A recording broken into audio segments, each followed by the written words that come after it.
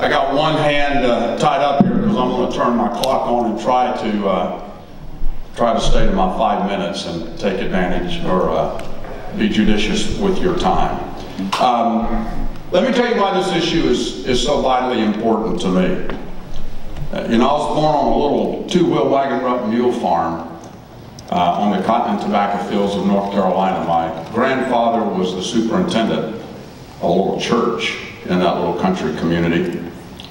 He would take me with him to church because his job was to ring the bell in the steeple. This church did not have any indoor plumbing, no electricity, and so you signaled that it was time to come and worship by ringing the bell, and he would let me hold on to this bell rope, and it would swing me up into the rafters, and it was like going to the fair for me as a young boy. And it was in the back of that church in a little classroom that I first learned the stories and heard the stories of great Christian patriarchs. I found my own faith and salvation in a bus ministry when I was about 10 years old. And I will never forget that day. I can't tell you what the pastor preached. I can't even tell you what the pastor's name was. But I can tell you who I met that day. And I can tell you that it changed my life in a way that is unexplainable.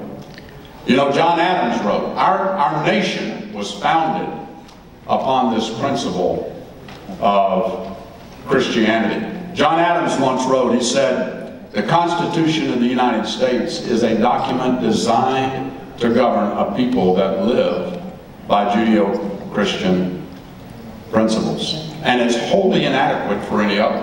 That's because he knew that to be self-governing people, you had to be self-disciplined people. And there are no more greater self-disciplined people than Christian people.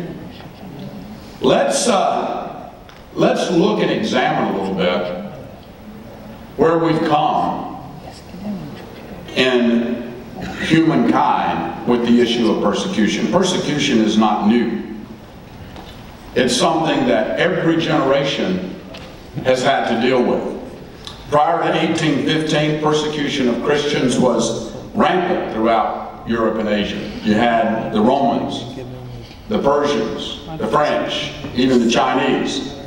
From 1815 to 1819, I'm sorry, from 1815 to 1989, the biggest example of Christian persecution and other religious groups came at the hands of the great Soviet Empire and Warsaw Pact nations.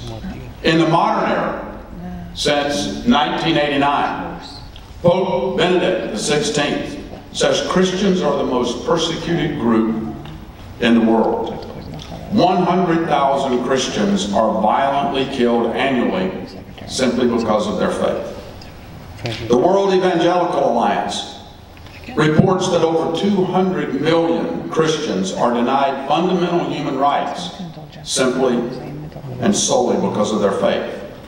Of this 200 million, the majority of the persecution occurs in Muslim-dominated countries. Proportionately, Christians suffer more persecution more than any other group, faith or non-faith group, in the world. While Christians only make up 33% of the world's population, persecution reports indicate that 80% of persecutions are aimed at Christians. If you look at the top 10 nations that are known for persecuting Christians today, you've got North Korea at the top. They're in Asia. But the other 9 are in the Middle East. Nations like Iraq, Eritrea, Afghanistan, Syria, Pakistan, Somalia, Sudan, Iran, and Libya. We see and we sing the headlines of what ISIS, the Islamic State, is doing to Christians. We've got a lot of work to do, folks. I can tell you that there are members of Congress here that are engaged. We've made some progress. Take, for example, House Continuing Resolution 75, an expression of the sense of Congress that the atrocities perpetrated by ISIL against religious and ethnic minorities in Iraq and Syria include war crimes, crimes against humanity, and genocide. It passed the House 393 to nothing on March 14th. So this is not a political issue, it is a bipartisan issue.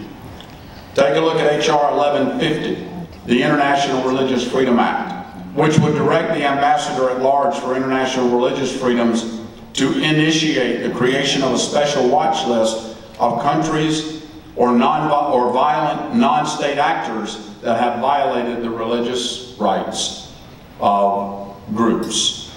This passed the House on May 16th by voice vote. Also a bipartisan piece of legislation. But we can't stop here. As I mentioned, it is an every generation issue. We see persecution of Christians right here in our own country. Attempts to deny religious freedoms that find their underpinning in the Christian faith.